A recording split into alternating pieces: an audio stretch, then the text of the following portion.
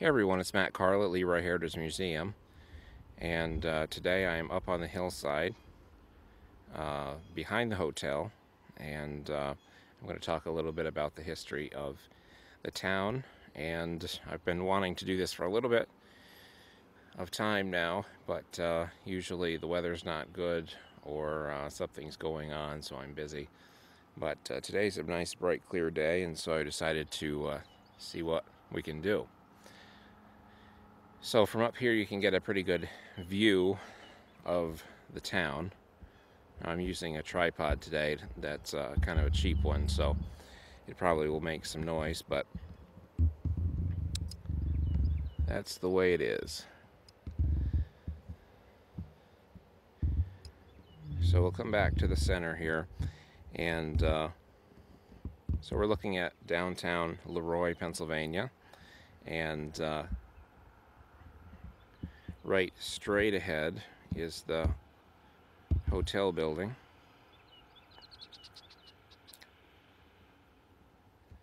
And then to the left of that is Mill Street. So we'll focus in down here for a minute.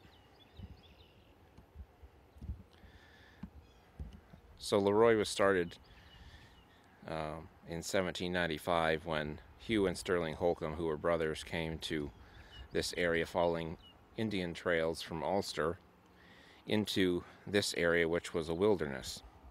So when you look out over this valley, there's a lot of the valley that's cleared now, and not so much up on the mountainside there, but if you imagine that this valley was total wilderness at that time, and that there was nothing here at all, and today as we stand here we hear machinery, farm machinery, lawnmowers and things down below, but it would have been a silent wilderness other than the birds that you would hear and whatnot. But this is the place where these two brothers came, and these two brothers were literally teenagers. One of them was in their early 20s, one of them still a teenager, and they came here to this area and settled. Now today, where the intersection of Route 414 and Mill Street is,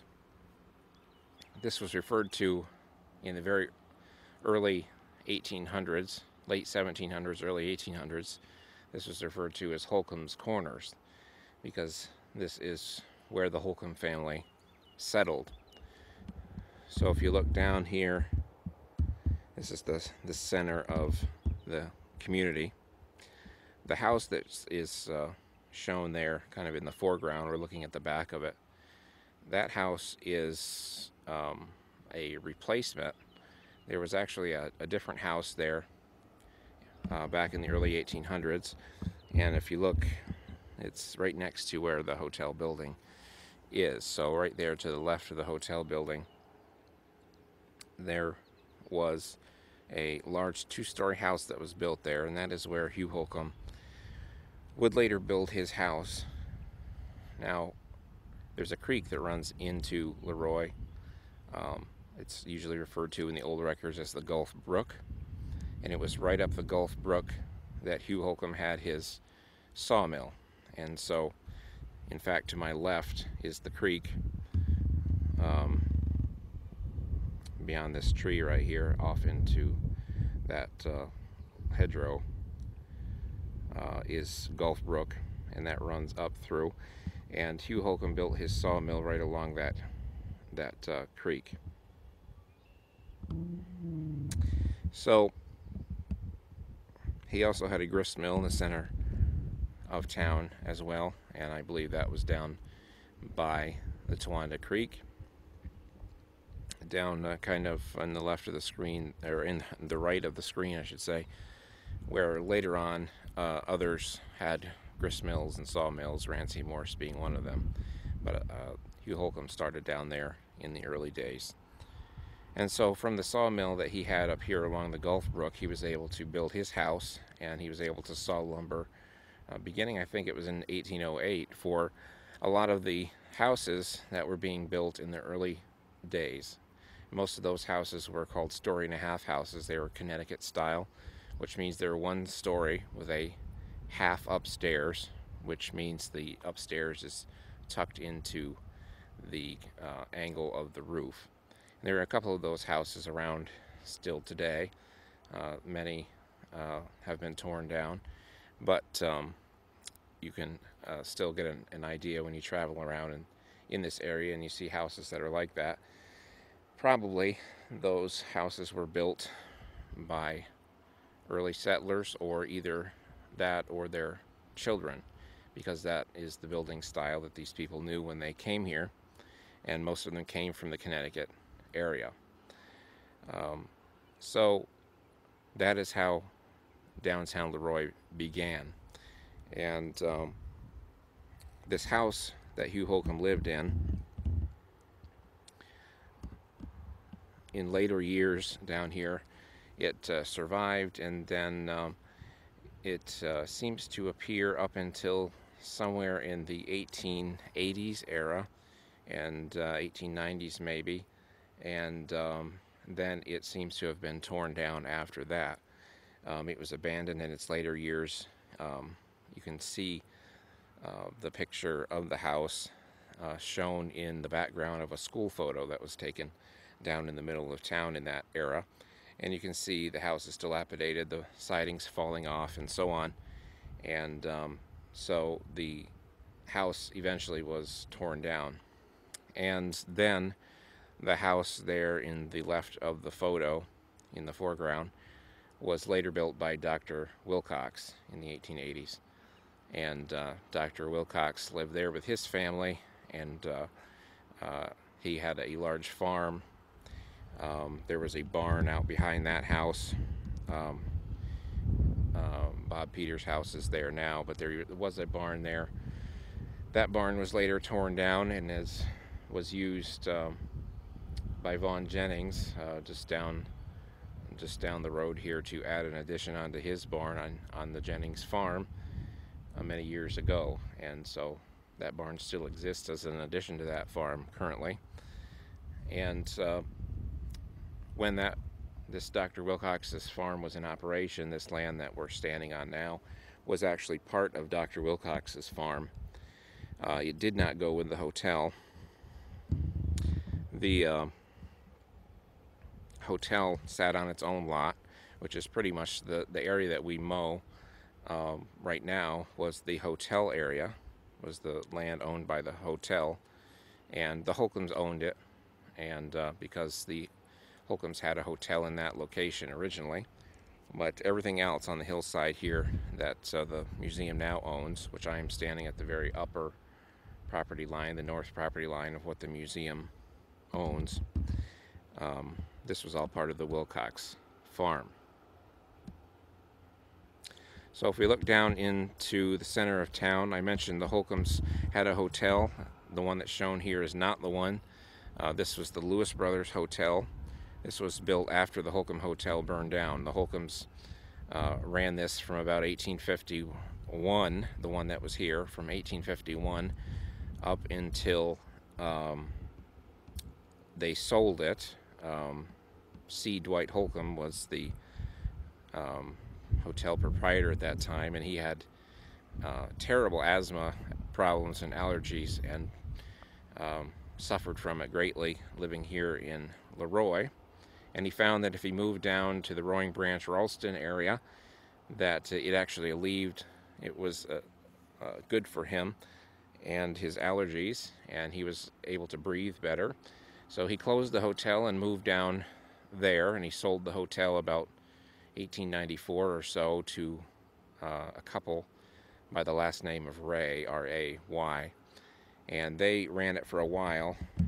Now the Holcombs had a liquor license, so they sold liquor in the hotel, but after they sold the hotel, the Rays were unable to get a liquor license, and so, a little bit upset, they closed down the hotel and they left town, and mysteriously sometime later the hotel burned to the ground. It seems suspicious to me. I think perhaps they were trying to get some insurance money, but it's really a mystery. And then in 1896, the hotel that we know now the building that we are looking at in this picture, was built by the Lewis brothers, who had started lumbering in the 1880s up on the mountain right up above here that we see, starting over to the right of this picture and working their way across the mountain toward Sunfish Pond and around toward Carbon Run as you work your way down to the left there. And as they made money, they built this hotel, and of course had a general store in there, and had the ballroom that went with the hotel. The post office was there for a while as well, and then a barn was out in the parking area beside it, so they sold hay and other provisions to farmers as well. So it was kind of a one-stop shop there for anything that you would ever possibly need. But going back to the Holcombs, Marlin, who was the one son that was born with Hugh Holcomb's first wife, Marlin is the one who, after he was born, his mother died. If you go to the LeRoy Cemetery and you look in the middle of the cemetery, there's the monument that has seashells all over it that Rancy Morse built, and that is built in memory of Elizabeth Oakley Holcomb, who was Hugh Holcomb's first wife. And when she had Marlin, when Marlin was born, she later died of complications after that birth. And Hugh remarried to a woman named Prudence Bailey, and all of the rest of the Holcomb sons and so on came from the second wife. But Marlin was the one who settled right in the center of town, and right on the spot. He owned the spot that his father had his house, but as far as I'm aware, Marlin, his house was actually across the street.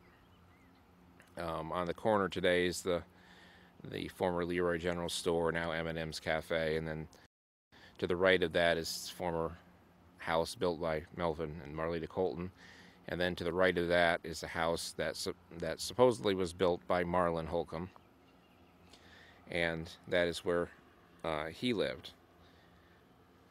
Now, Marlin had children, and when you go then to the right, if we move over, there's the hotel. Now we move over here, and because the leaves are now in bloom, it's hard to see, but first of all, to the left of the picture there's a small house with a red barn behind it, and that used to be, in most recent past, Red Holcomb's house. And to the right of that is the house that's now owned by Mike and Lisa Miosi. And that house where the Miosis live was the house built by Hugh M. Holcomb, who was a grandson of the original Hugh.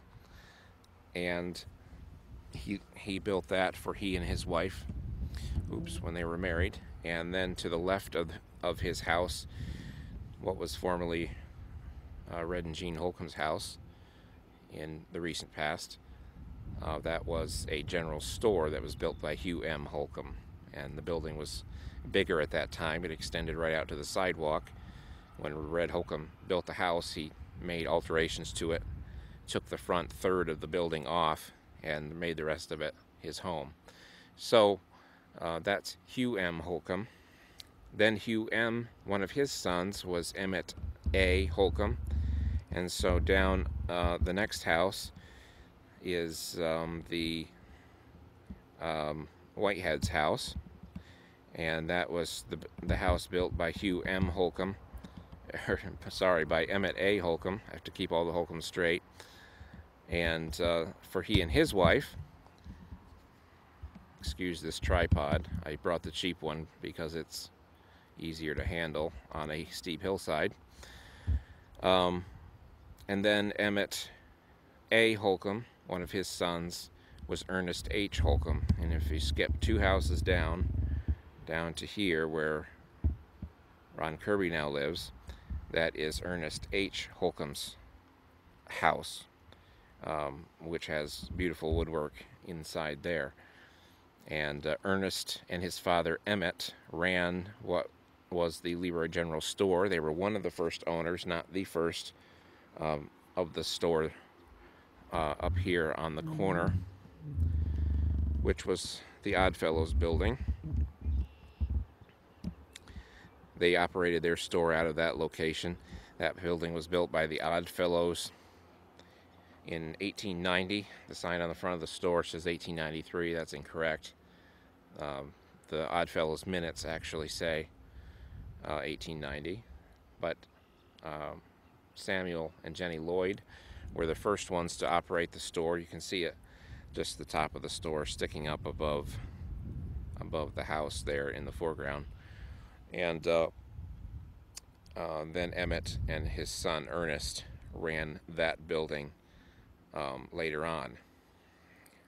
Up into the 19-teens, 20s era, right across the street, right in the center of this, is a old garage built out of blocks. And you can see it's right across Mill Street from the store. And originally there was another hotel that sat on that site. That was operated by the Morse family. And this hotel had a ballroom in it, just like the Holcomb Hotel. And then later the Lewis House that we still have today. But it's the Holcomb Hotel, or the Morse version of the hotel on the corner there, that had a ballroom in it, supposedly, that had springs under the floor, so that when you danced in the ballroom, the floor would jump up and down. That building stood there up until the 1890s, when that building burned to the ground, and burned some other things to the ground at the same time, including a blacksmith shop nearby. And also a different store was on the corner where the LeRoy General Store later was. That building also burned in the 1890s as well, and the current store was built then. So it was about 1890 that fire happened. And so the Oddfellows moved in at that time. Now, when Emmett and Ernest had their store operational on the corner there, and that fire happened on the other corner, they looked across the street and saw a business opportunity, and so they purchased that piece of land there and built that tile garage that is there now, and used that as a Model T Ford dealership. And so when you look at the building, you can see how there were windows across the front, and that's because the front was a showroom for new vehicles, and then the back, where the garage door is, was the service area for those vehicles. So that occurred in the 19-teens that was built. And also gas was sold there, gasoline. There were gas pumps out front. Several people still remember gas pumps being there, well up decades, many decades later. And the place was run as a garage for many years, even up until the point when I was a child. So that was started by Ernest and Emmett. So if we jump back down, we talked about the Lewis brothers having the hotel here. If we jump back down, we skipped a house down here, right here. And this house was George Lewis's house. George Lewis is one of the Lewis brothers that had the hotel built. George was actually the store owner, or the store proprietor, I guess I should say. They all had a partnership in the business. But we had George, Harrison, and Lloyd were the three Lewis brothers. Lloyd wasn't so much involved. He had a farm up the road, but he was still connected. And then George ran the store. Their sister, Bertha, along with her husband, ran the hotel, and then the other brother, Harrison, who actually lived just up the street. We'll look up here. Can't see it from here, but we'll point in that direction through the trees right here, right next to the creek. Uh, Harrison lived in that house down there for a while. But George, as I mentioned, lived up the road.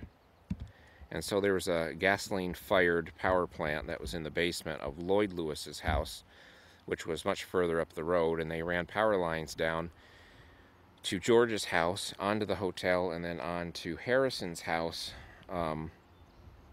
and provided electricity to those buildings a couple of decades before the rest of town had electricity.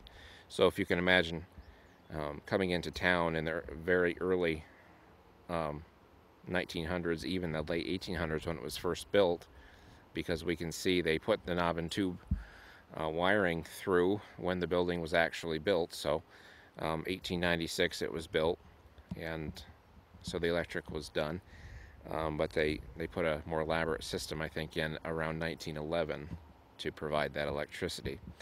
And so you can imagine coming to town at that time when everyone else has just candle lights and oil lamps and things, and seeing these houses lit up with electricity, especially the hotel. It probably was a pretty amazing sight to behold when you had never seen electric lights in this valley before.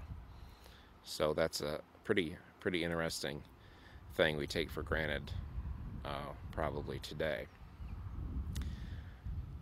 So we've talked about basically what's along Main Street, at least within the area that we can see from this location. So we'll talk a little bit about Mill Street. Some of the earliest houses down on Mill Street were the smaller sized houses, that some of which are still there, and you can see them today, although they're greatly altered from their original state. And there's some story and a half style houses on Mill Street, and so those are some of the older style ones.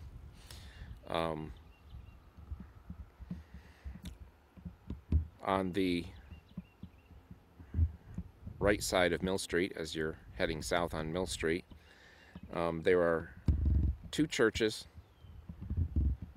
and then a house in between the churches we'll talk about. The first church is the Church of Christ.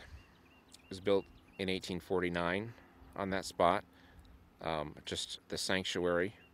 And what we look at today, when you look at it, you see a belfry and you see a foyer area that was added on the front. That was not there in 1849. That was added in an 1890s renovation. So all you would see is just a rectangular building with a belfry on top of the main roof. That belfry was taken off and the current one added again in the 1890s renovation. And then an addition was added onto the back of that church in, I assume, about the 1920s or that era. That seems about accurate. We've never been able to find records as far as that church goes, and so it's really hard to know exactly. But that church property was given by Marlin Holcomb, who I mentioned before. So he gave property there to the church because he was a member of that church. When Hugh Holcomb was here in the 1830s, he invited a minister to come to town. Previous to that, Hugh Holcomb had been a member of the Baptist church in town here, but he invited a member of the Church of Christ in Canton to come down and preach here. And he came down, and as the story goes, he preached for 5 hours without any interruption, and everyone sat and listened. And as a result of that service, Hugh and Marlon's wife left the Baptist church, went to start the Church of Christ up the street, and that is why Marlon gave that land to the Church of Christ so that building could be built. Now the Baptist church is the one you can see in the photo, in the image here, to the right with the windows in it. The belfry's gone now. The Baptist church was talking about building a building at the time that the Church of Christ already had built theirs, but they didn't quite have the money together yet to be able to do it. So it wasn't until 1855 that the Baptist church there was built. Now again, that building looks completely different than what you see there today. It didn't have stained glass windows in it when it was built in 1855. The belfry, which of course has been long gone now, but even the belfry that most people remember that was there was not the original belfry when the church was first built. The original belfry almost looked as if it was some sort of a top of a castle or something. It was a very unusual looking top to it, but it was rebuilt at in the 1890s when a lot of the other renovations were going on in town. The Baptist church also did their major renovation at the same time and overhauled their building, so they built a new belfry at that time. The Baptist church had two different doors going into the front of it, as many of them did back at that time, and so it wasn't necessarily for women and men to be separated. It was just a design of that particular time for those buildings. In fact, there were two different aisles up the middle when you walked into that church back then, and instead of having two different sets of pews, one on each side of a center aisle, you had three different sets of pews and then two aisles running up through. Of course, there was a choir loft in the back, and those things were all removed in the 1890s renovation. Another thing done in the 1890s renovation was that the stained glass windows were put in down there, and the windows came from another church. They have signs of having been through a fire, but we've searched and searched and searched and just cannot figure out where they got them from. There's newspaper accounts of them being installed, but there is no reference in the records or anywhere as to where they got the windows from. We followed up at in various locations, but just haven't been able to come across an answer to that question. Of course, the belfry was taken off around 1950 or so. Had problems with bats, and an addition was added on to the back of the church, which you can see just barely right above the hotel roof there, about 1950. The church there had received funding as a result of a trust left from the Lamb family. The Lamb family had owned the store that I mentioned up on the corner that had burned down, and then the Oddfellows later bought that lot and built this current building.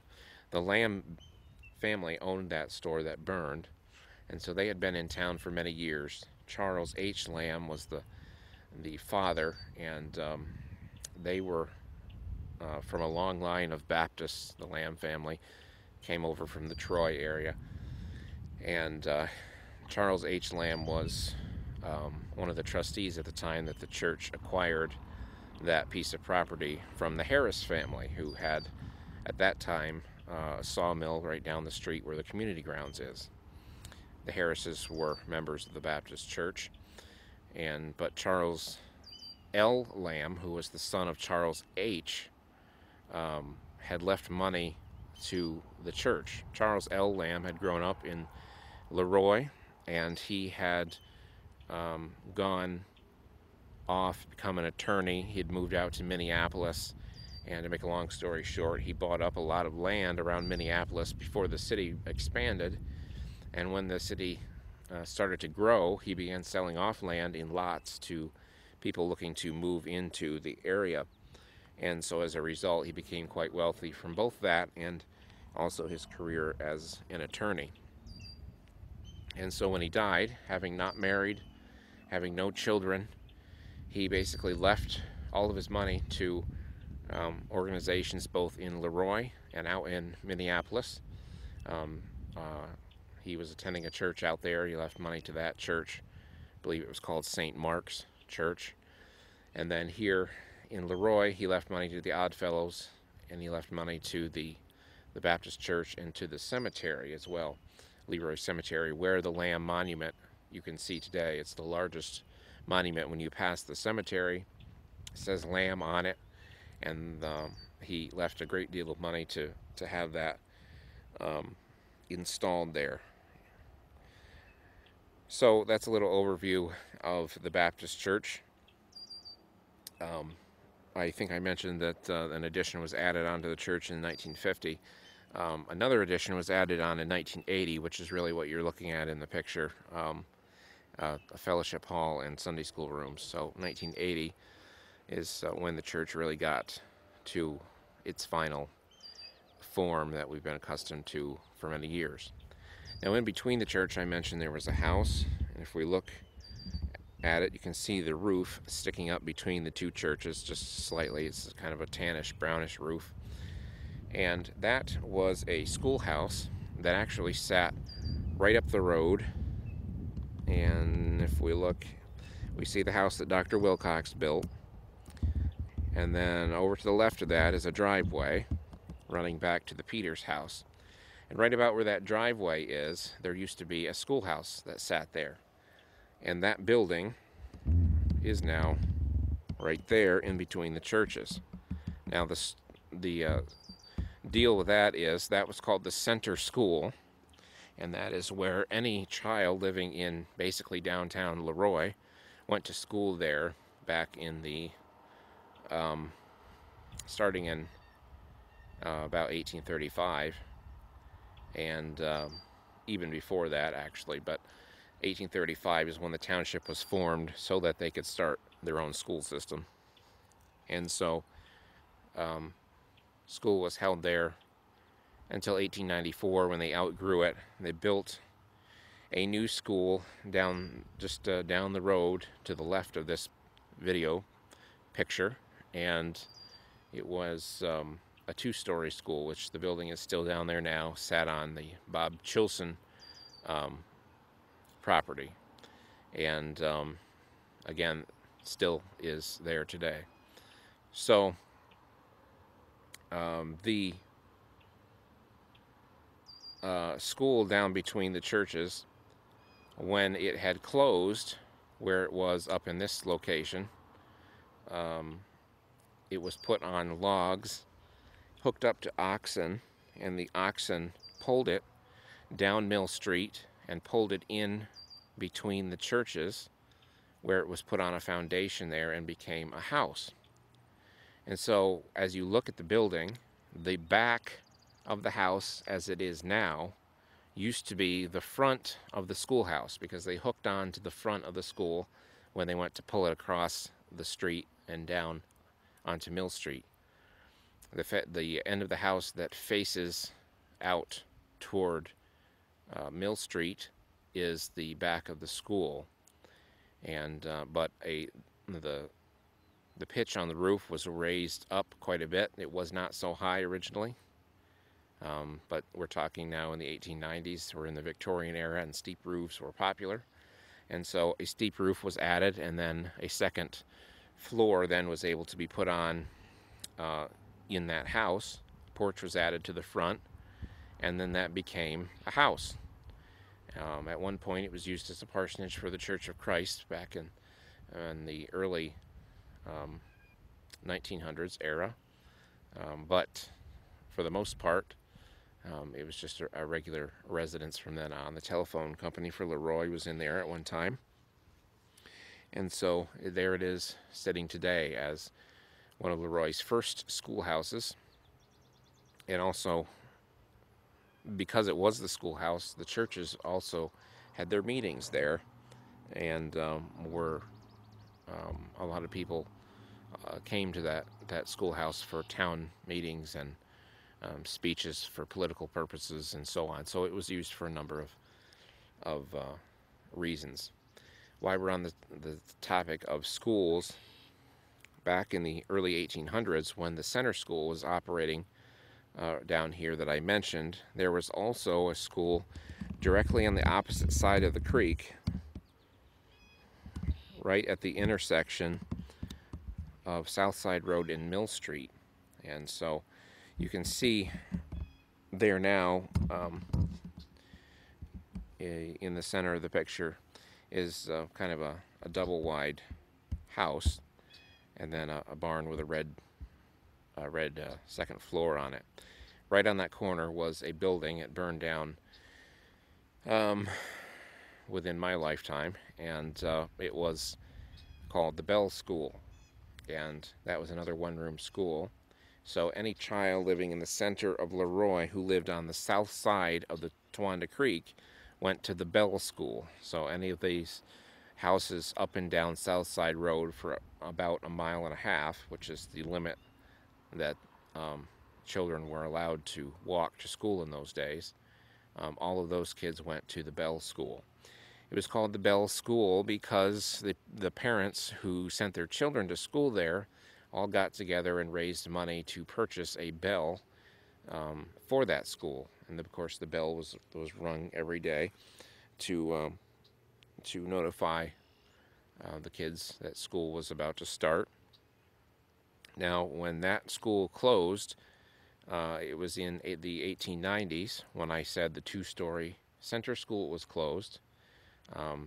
The Bell School and the little one-room school here in the center of town both closed at the same time, and all of those kids were sent to the center school. And so when that happened, the bell was taken out of the Bell School and moved over to the two-story center schoolhouse, where it remained until that school closed, which was in 1929,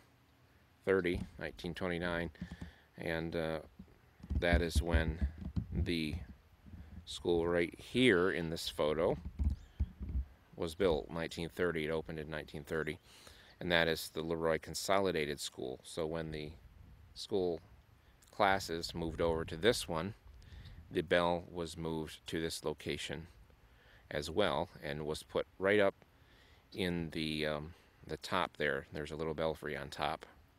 And in later years, the community association took the bell out, but in more recent years, it has been put back. And so that bell is now today in that little belfry inside the community building.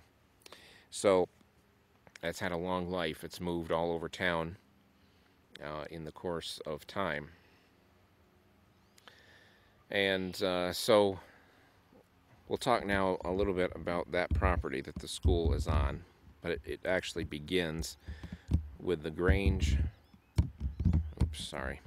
the Grange property, which is behind the trees. On the other side of the Baptist church there is the house that's currently owned by Pat Bailey, and then on the other side of that is what used to be the Grange Hall, which is now LeRoy Heritage Museum.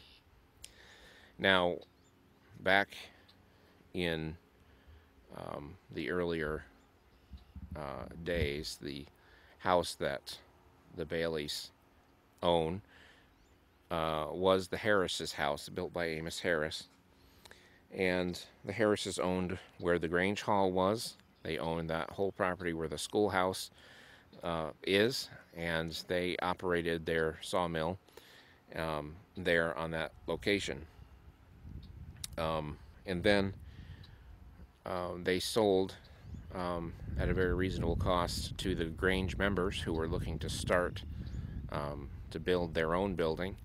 And so in 1876 is when the Grange built their building on that site right there. And so the Grange actually owned most of the community grounds, what is considered the community grounds now that you see in the picture there, the schoolhouse, which is a community building, and the ball field area It was all originally part of the Grange, a portion of it anyway. Um, and then what wasn't part of the Grange, all of these houses along Main Street extended down almost all the way to the Grange property line, and all of these properties extended all the way down, which meant that all of these people along Main Street used to have more land. But when the school moved into that location, they basically by eminent domain, they took over what land they needed for the school grounds, and that is where the ball field is today. And that is how the Grange basically lost a lot of its land as well. The school took a big piece there, and so the Grange lot basically was left with just a small portion, but with the understanding that the Grange and the school would share the driveway, which is something that has extended all the way up till today, where the museum and the community grounds share the driveway.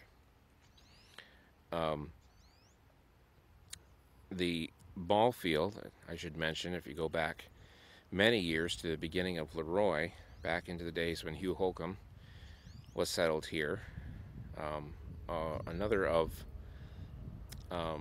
the Holcombs was Alphys Holcomb. He was a brother of Hugh. He also came from Ulster, and he settled here briefly, but then he moved on down the creek and settled at a different location later.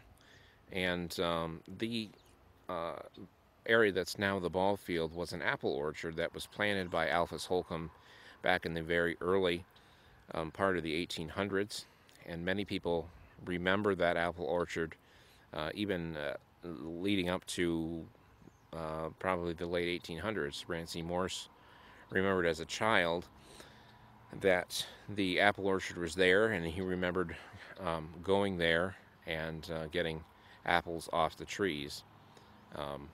That apple orchard later basically disappeared a little bit at a time until it was no longer there. So the site where the community grounds is, in the schoolhouse specifically, below that was an area where there was a water race, there was a mill, and then out behind the school was a mill pond, which you can't see, but through the trees there was a mill pond that collected water from the Towanda Creek in order to power the water-powered mill that was located in that location.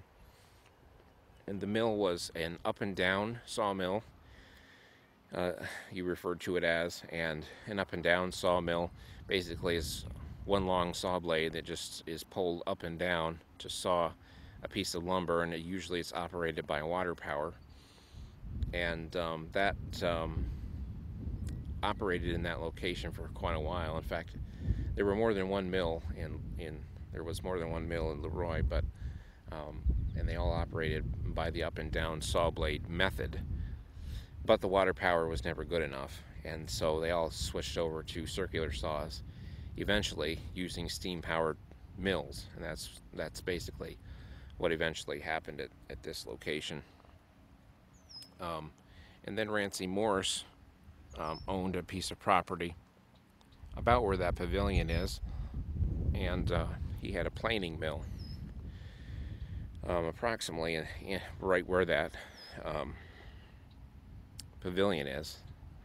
And it was in the planing mill there that the Lewis brothers brought their lumber from off the mountain that they needed for their trim work and so on, and had it planed and finished in that mill, and then brought up here to the hotel to be put into place. So it was produced in Rancy Morse's planing mill that was down there. Of course, running through this whole picture here was the PB&E Railroad, the railroad that was being built but was never finished. And you can see where it was as you follow that line of trees right through here. and it ran right behind where the schoolhouse building now is. Of course, the school wasn't there at that time, but part of the embankment there that the school sits on was originally the railroad bed, and then it ran out, right out through where the driveway now is, and then crossed the Mill Street and continued on through the valley. So we did find that there was a reference of a railroad depot being built, and it was actually going to be right through the trees right here, right next door to the Grange Hall, and it was going to be in the lawn right there. What is the lawn now? And a foundation was reported to have been built in 1907, but coincidentally that was also the same year that the railroad went bankrupt, and the whole thing died right there. And so the rails never were quite finished, and the railroad never ran through LeRoy, unfortunately. From this location, you can also see right up on the mountain, and you can see the mountain road heading up there. Now, when the PB&E Railroad was in operation, there was talk by the Barclay Railroad of running a line that would come across the mountain and come down that mountain at an angle. I can't even imagine the engineering to get a railroad to come down on an angle down that mountain. But they were going to run a line down into LeRoy and hook it to a railroad that they said they were going to build through the valley, because basically the Barclay Railroad didn't want competition from this newly formed PB&E Railroad. And so they went up and down through the valley, the Barclay Railroad did, and bought up right-of-way from all of these different properties. And eventually, when the Barclay Railroad went defunct, they sold their right-of-way to the PB&E. And of course, the PB&E went defunct, and so it never worked out anyway. When you look at the mountainside here, running up through the center of the picture, there is the mountain road. Now, there was no a road in that location up on the mountain originally. The way to get on the mountain was to have gone, if you turn right at that intersection shown in the picture, the intersection of Southside Road and Mill Street, today, if you turn left at that location, you continue on up over the hill and down the other side, and you come almost to or you come to the Christ farm. There was a road, and still is in fact, that runs up over the mountainside and has switchbacks that run back and forth all the way to the top, and it comes out right almost at the top. As you drive up today, it comes out just below the road there, and that was the way that people got up onto the mountain from this location prior to the 1870s. Now, the purpose for getting up there, of course, was that Barclay had been started, and Carbon Run was eventually started, and there were ways to there was reasons for business purposes, of course, to get up there to Barclay, and for Barclay people to get down here. It just was kind of a treacherous trip to be able to do that. Now, Hugh M. Holcomb, who I mentioned, that had the store in the house right down below, to remind you, right down here, next, right across the highway here. He wanted to have a coal trade, and so he bought some mines up at Carbon Run, and he had to get that coal down off the mountain to be able to sell it down here. The problem is it was too difficult to get loads of coal that were in wagons pulled by horses down the switchbacks further on down the road, further on down the valley. So he went to work and built this road that you see in the center of the picture that goes up over the mountain and goes all the way, the part he built anyway, goes all the way to Carbon Run.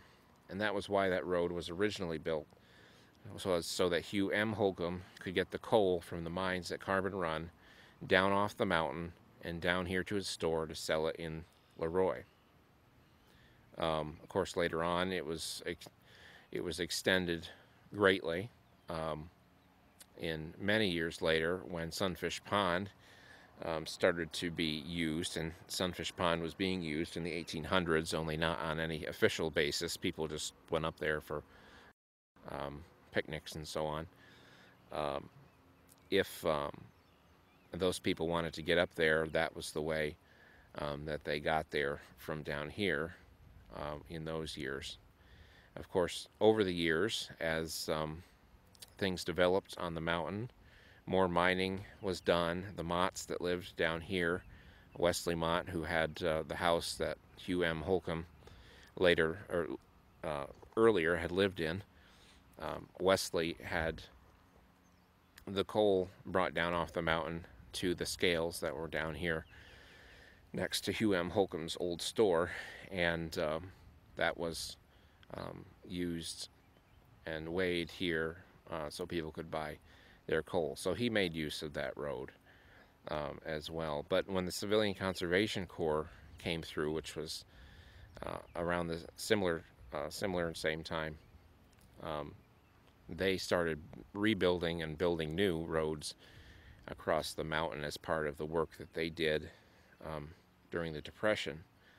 And so the use of the mountain grew, and of course eventually way up into the 1970s then we had the Sunfish Pond started to be developed, and so now that road up onto the mountain is a very important connection to a lot of things that go on, not only at Sunfish but also the game lands, and then across the mountain to a number of cabins and so on.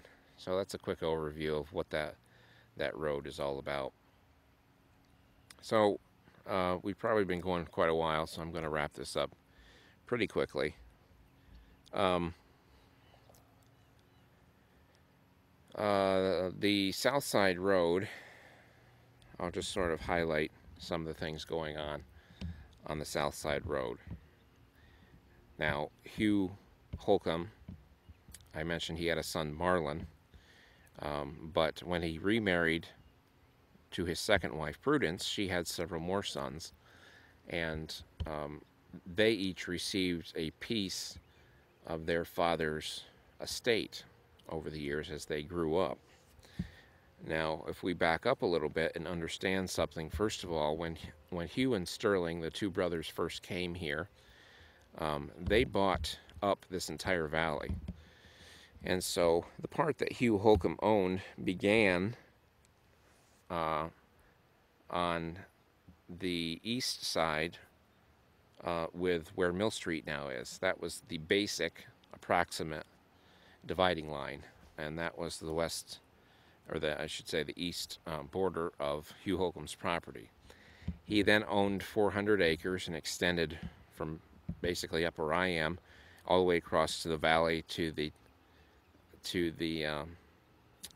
mountains on the other side, and then quite a ways up the valley here to a point where there was a line, and then Sterling Holcomb's property started, and he owned another 400 acres.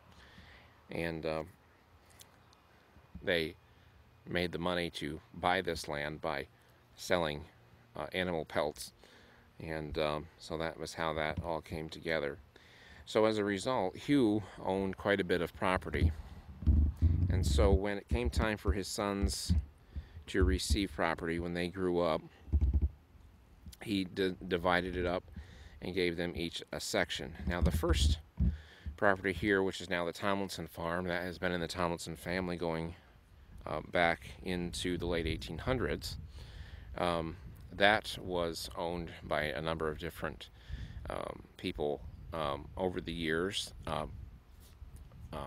not necessarily by the Holcombs until you get way back into the beginning. It's when you move down the valley to the next farm, which is right here, and currently this is Randy and Kay Morse's farm, and that was Alonzo Morse's, Alonzo Holcomb's farm. Alonzo was a son, one of the sons of Hugh. Alonzo was my fourth great grandfather. Um, he had his family there. In the house was much different at the time than what it looks like now. But Alonzo is the guy who was gored to death by a bull right there on that property. Um, he, the quick story of that is that he came out to walk down here to downtown LeRoy one day, and he went to cross the field that you see through the trees there. You can see Southside Road. Below that is a pasture leading over into where the Tomlinson's pasture is through the trees over there. So basically, instead of walking up the road and following that down, he took a shortcut through a pasture, which is still a pasture, and in the process of crossing through there, he had a bull tied to a stake out in the field, and decided that while he was walking through, he was going to move that bull to a different part of the pasture.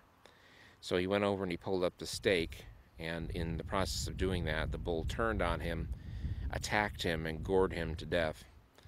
And the family didn't know anything about it until the bull came back to the house, came running by the house, and had pieces of Alonzo's clothing and his blood hanging from the top of his head. And so Alonzo basically was torn apart, which kind of terrible thing to talk about, but that is what happened. He was totally unrecognizable by the time this bull was done. So that was a rather sad story. He had a son and a daughter. His son was Pearson Holcomb. Pearson would later be a Civil War soldier, and Pearson is my third great grandfather. Yeah. So that's the first farm there. That was Hugh Holcomb's son Alonzo, and then the next one down, which was the current house, was built by Red Holcomb's family, and the Holcombs lived over there.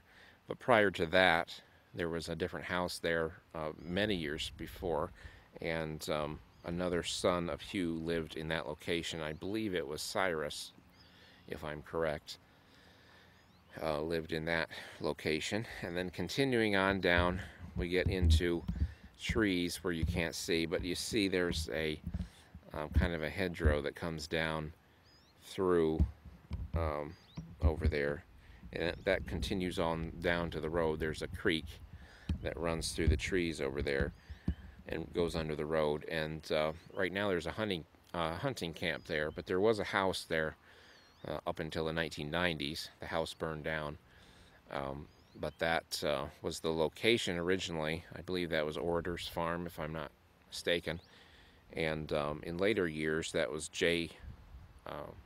Jasper Holcomb's farm, which is Red Holcomb's relative. So the house that was on that location that burned down was built by Jasper Holcomb. That wasn't the original one either. And then I believe moving on down, there were others that Hugh Holcomb gave out to some of his family as well.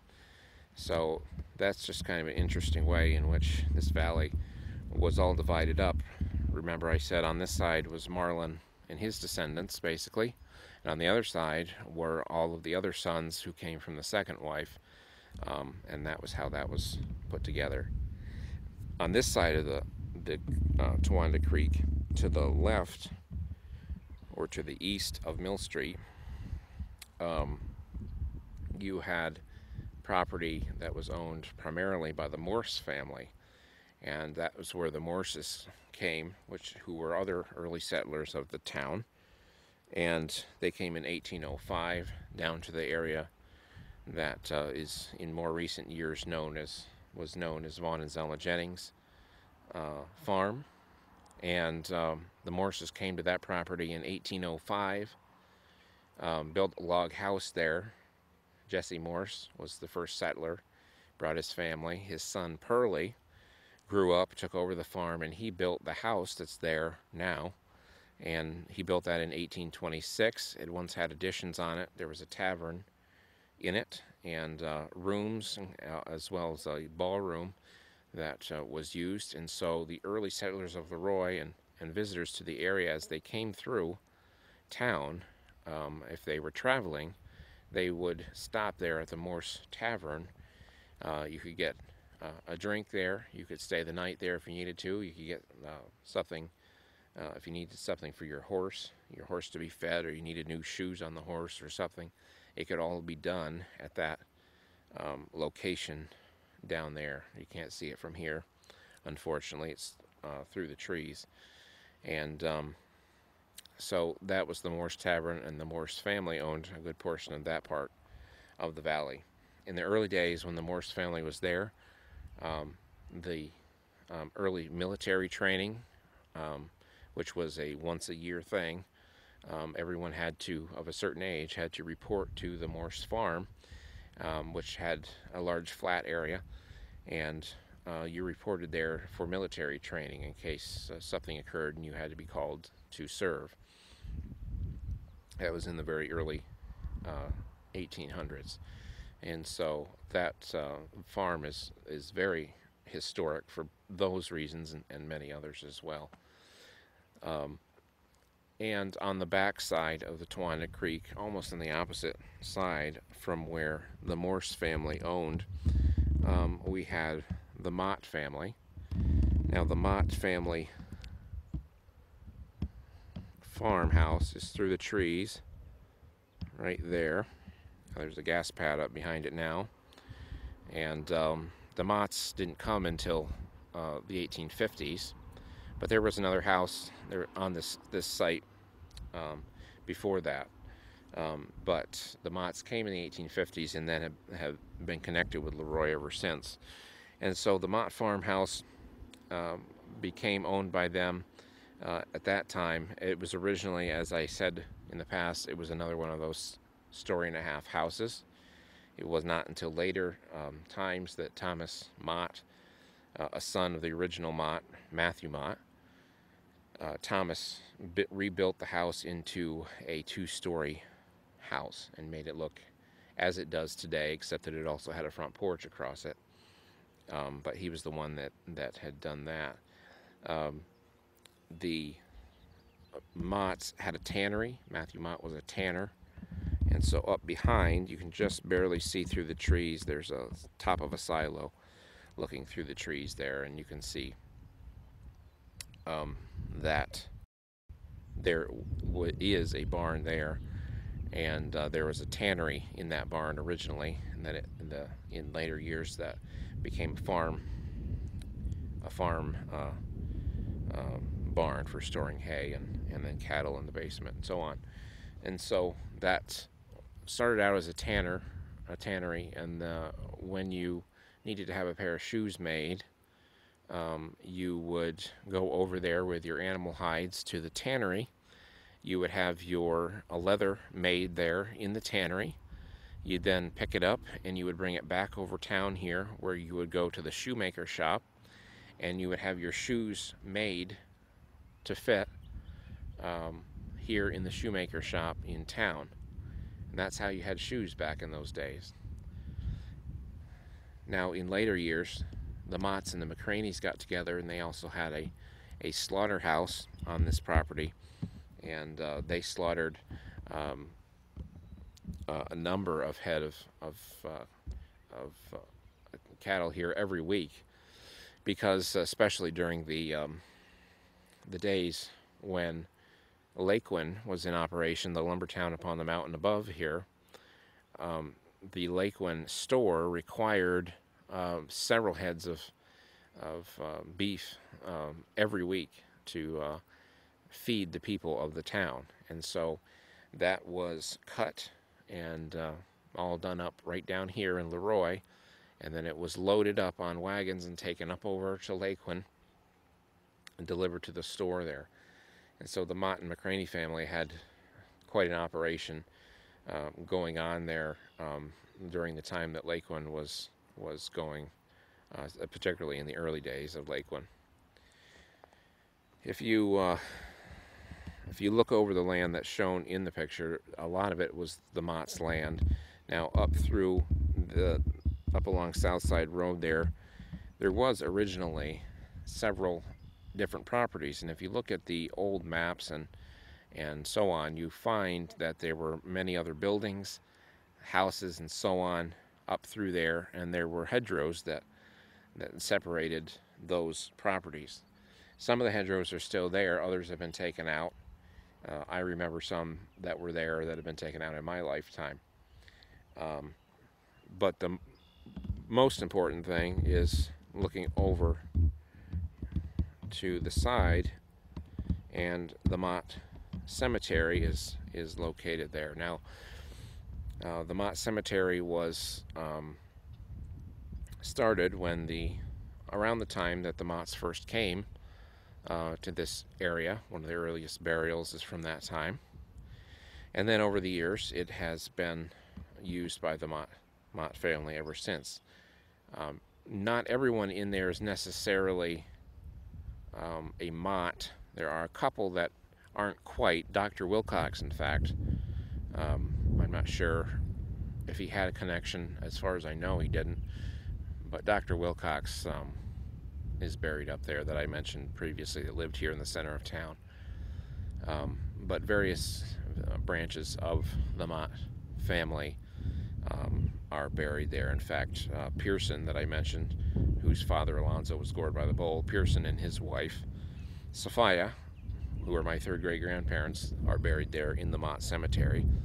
And but there are other branches of the Mott family that are buried there as well, and I would say probably mostly probably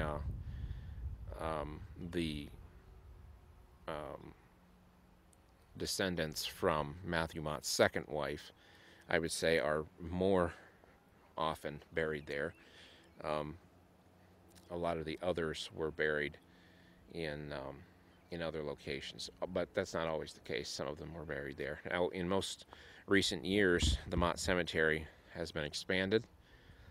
So if you look closely, you can see different colors of grass there, because the cemetery has acquired additional land, which was something set out in their original charter, that they would be able to acquire additional land in the future.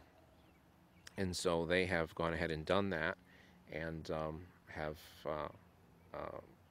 worked on cleaning that up and moving fences and so on to encompass that entire cemetery. So the cemetery will be much larger when that is all said and done, and will be open for burials into the future. And so they've done a great deal of work to that cemetery. So basically, that is an overview of the town of LeRoy. There's certainly a whole lot more that could be told. One thing that comes to mind I forgot that I will tell is that the hotel that you're seeing in the lower part of the picture, the one built by the Lewises, it operated with water that came from a well house that was up here on the side hill. In fact, up behind me there is a foundation. It's on private property. It's off the museum property, and there was basically a well house there, and water was gathered there and was piped down over the hill to in between the hotel and then Dr. Wilcox's house to the left of that, and it hooked up the hotel and several houses here on Main Street, and